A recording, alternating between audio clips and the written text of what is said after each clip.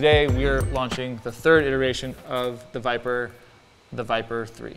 Just like Vyper 1 and 2, the exterior of the Vyper is all made in Germany. We use advanced molding technology to get these really intricate surface detail where we have a very lightweight surface that allows the vibration to transfer through from the core to the user.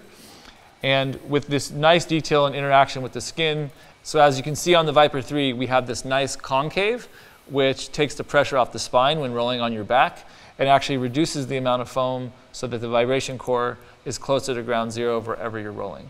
So if you see the details in the Vyper 3, you see a whole new faceplate design. Another feature of the Vyper 3 are these two silicone bands. These bands prevent the Vyper from sliding when you're rolling and allows a more stable rolling experience. Just like the first two generations of the Vyper 3 is made from the same recyclable material and it is completely washable and non-porous, so it's easy to clean. So with the Vyper 3, we kept 3 speeds. We just recalibrated the 3 speeds to give a little bit more range and power and more variability for the user. So the Vyper was introduced in 2014 really as a performance product. And it's really become a staple in the warm-up for athletes, especially athletes that are primarily like running or jumping and need dynamic movement in their warm-up.